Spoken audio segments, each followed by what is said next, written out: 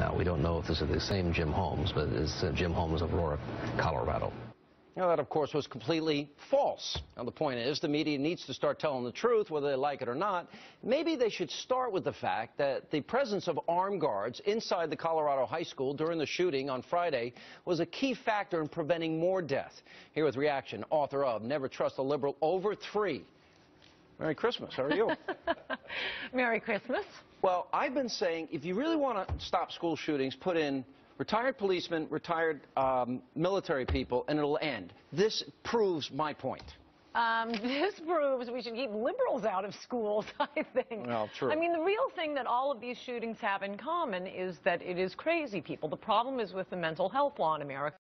I keep talking about, and I don't know why Republicans don't bring it up. Instead of just fighting defensively against liberals who want to take our guns away, how about doing something that would actually make a difference?